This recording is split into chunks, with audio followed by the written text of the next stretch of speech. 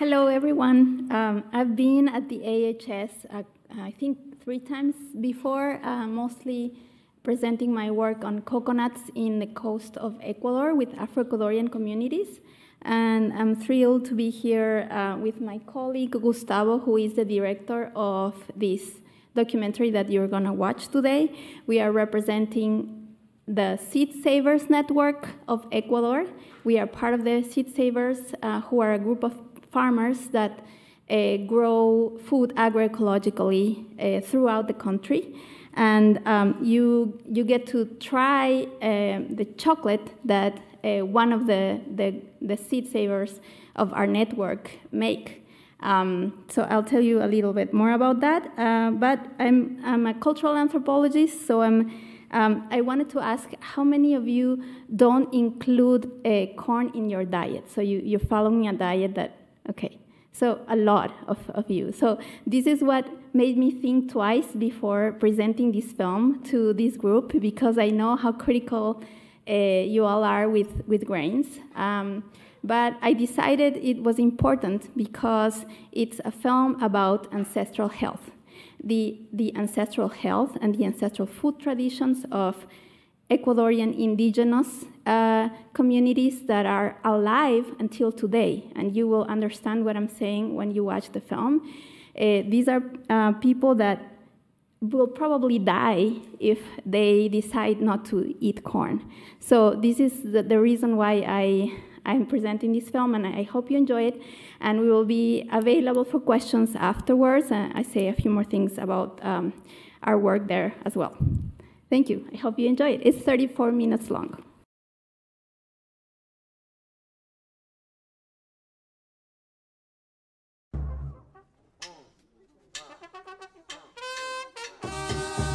Toda semilla encierra el misterio de la vida.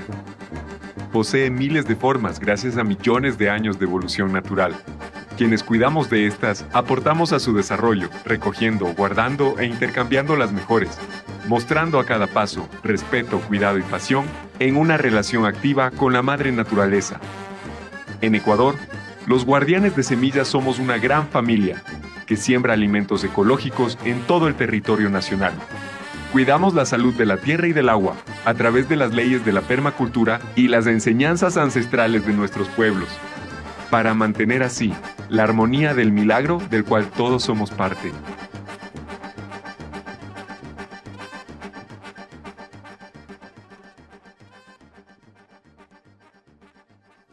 Tarpuna.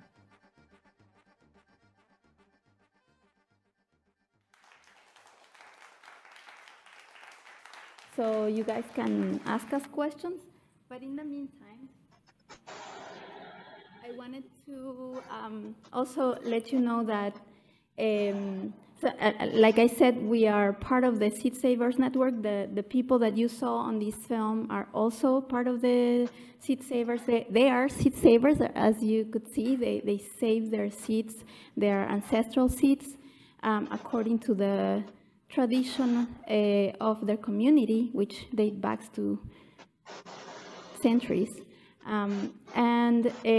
So Gustavo and I are, we're happy to tell you more about the Seed Savers Network and what we do, but we also wanted to let you know that we are offering 2 opportunities to visit Ecuador and experience food and nature and culture there.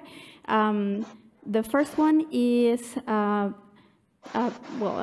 road trip, and I'm running that program, and I'm taking people through various regions in Ecuador, experience regional cuisine and the culture that surrounds it. As you can see, our work puts a lot of emphasis on the history and the culture that surrounds food,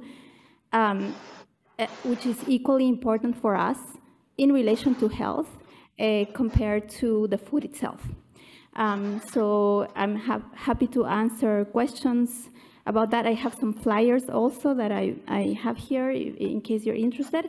And Gustavo, he runs a program called Voices of the Forest, which is another opportunity to immerse yourself specifically in the Amazon region, to hear the voices of the forest and make art.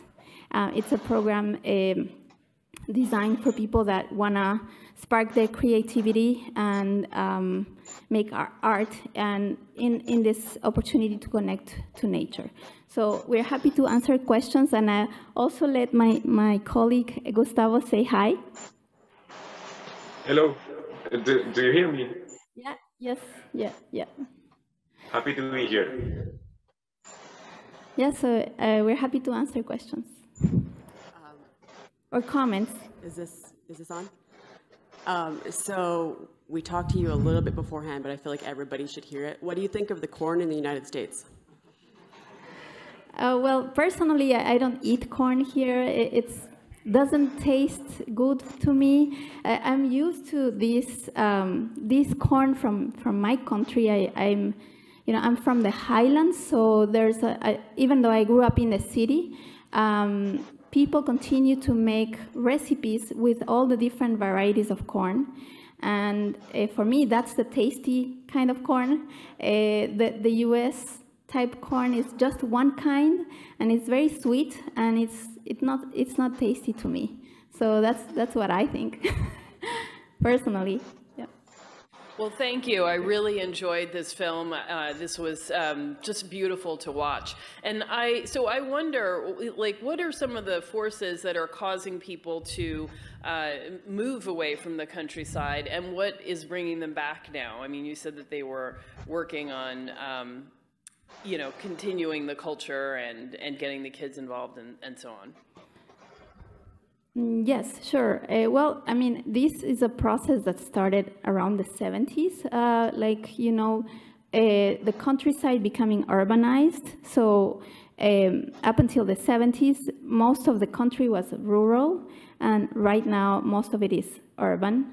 So I think like the city invaded a lot of the rural areas, and it influenced with its culture the communities. So I mean, I think that's part of the reason. And then, well, in this case, a lot of the people in the network belong to peasant indigenous communities, but other people are people that grew up in the city, and that, they just decided to start growing food in an ecological way, according to the traditions.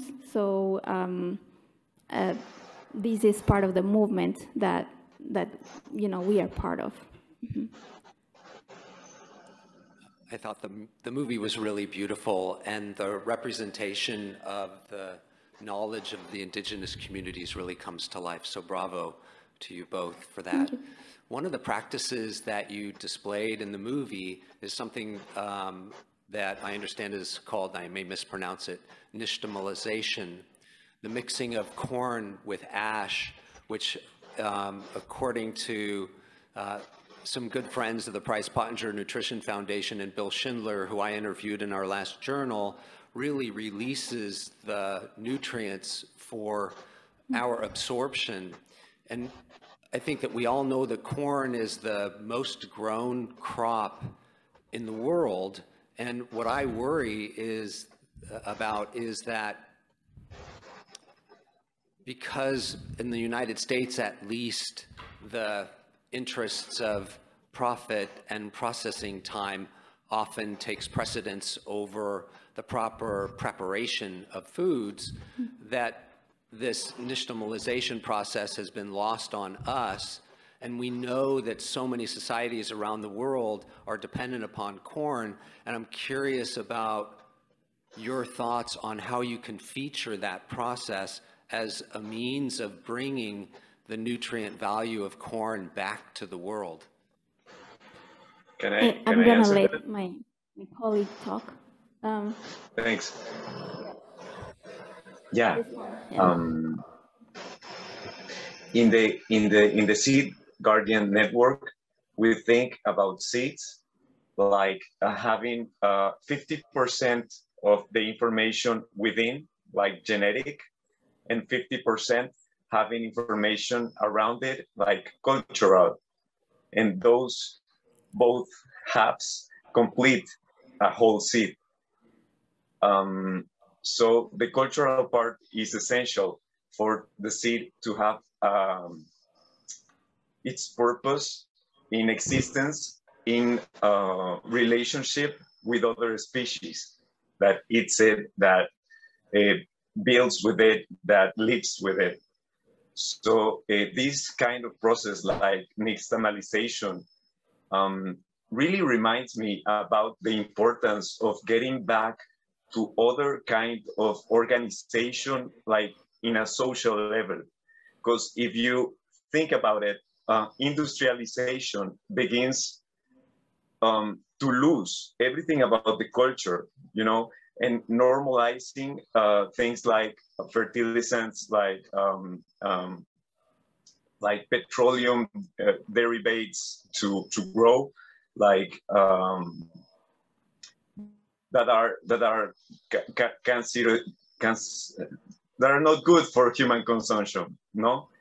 Instead, this example that we see in the film, this corn that this woman sowed, it's organic, it's really made out of love. It's like you see these people like getting together, having a little thing to drink.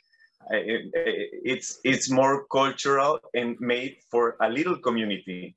Do you remember in the movie they say like our corn is just for the people around us, for our family, for our friends.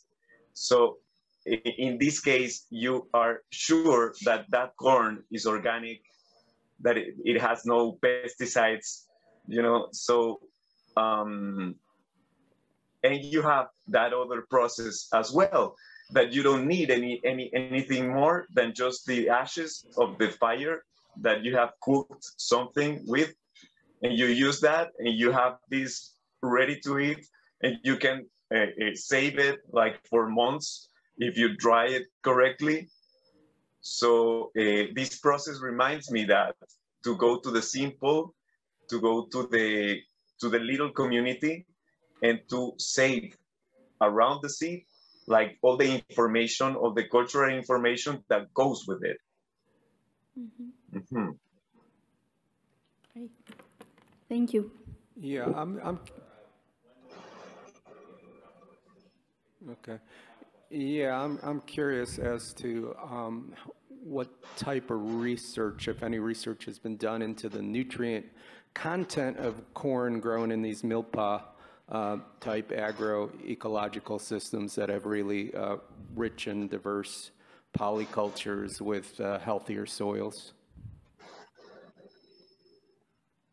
Do you know, Gustavo, if there's any research done? Have you done any nutrient content analysis comparing it to, you know, I mean, corn grown more in conventional monocrop systems as a benchmark? I don't have references in hand, but I know that in the Alpa Tarpuna website, that it's the Guardian of the Seeds website. You can maybe you can get something in there. Okay.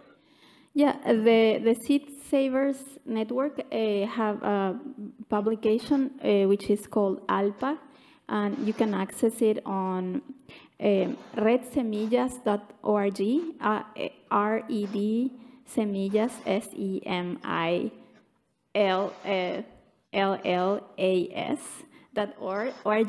and they have access to their publication there, and our colleague Javier and other people write, they conduct research and they write about it in this publication. I believe in terms of like the analysis in the lab, unfortunately in Ecuador there's not a lot of research conducted about food, which is unfortunate, but at the same time I think there's a lot of interest to find out, again, what is the culture that is preserving the traditional ways of handling the corn, which have proven to preserve the nutrients and to take out the nutrients that we don't need. Like in the case you saw with sprouting the corn. It's an ancient technique that it's been proven in studies outside of Ecuador that it's necessary for us to be able to assimilate correctly some of the nutrients. So. Well, what's kind of interesting here in the U.S. and in some other places is that there's been we have what's called a regenerative agricultural movement, which is actually some of it's new, but some of it's rediscovering a lot of the indigenous techniques that countries like, Guatemala and First Nations people have used, including, integrated systems, polycrops, where you have healthy root systems where plants exchange nutrients, and what they're finding with some of the research up here is that the plants grown in these systems have much higher levels of manganese and magnesium, and so it's quite different nutrient profile than what you get with plants, grown in conventional or even tilled organic systems where there isn't as healthy soil systems. Yeah, and I'm just going to add one more thing that I think our contribution here is to really emphasize on what's like the ways of eating beyond what's in the food, like, the chemical or the nutrient composition of the food itself, because as we heard this morning, you cannot, really, this film shows that you cannot separate the food from the way it's eaten. And so this also goes into the health outcome.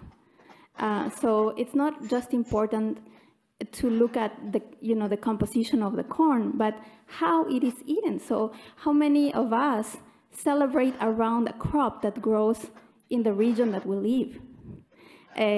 Cyclically, every year at the same time of year, the whole community comes together to celebrate that crop. I think that says a lot about health, which we are not discussing enough, and which is why we brought this film to this conference. And thank you, Tess, and everybody that welcomed our work here. So thank you.